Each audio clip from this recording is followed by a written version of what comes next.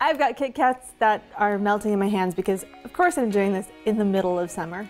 KitKat speedrun, let's go. First up, wheat cookie. Super comforting, kind of like graham crackers or digestive biscuits. Definitely the kind of thing that would go great with a cup of coffee. Total comfort food, KitKat. Number 2, the classic matcha.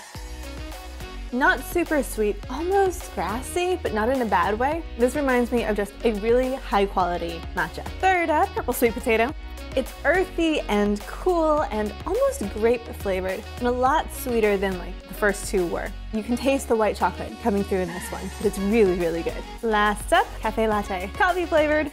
This one tastes like a good coffee shop smells. It's very strong coffee flavor, in your face sort of thing, but it's also got that sweetness coming through. So like definitely think sweetened coffee drink. It's really, really good. Of the 4, coffee was definitely my favorite. Which one would you want to try?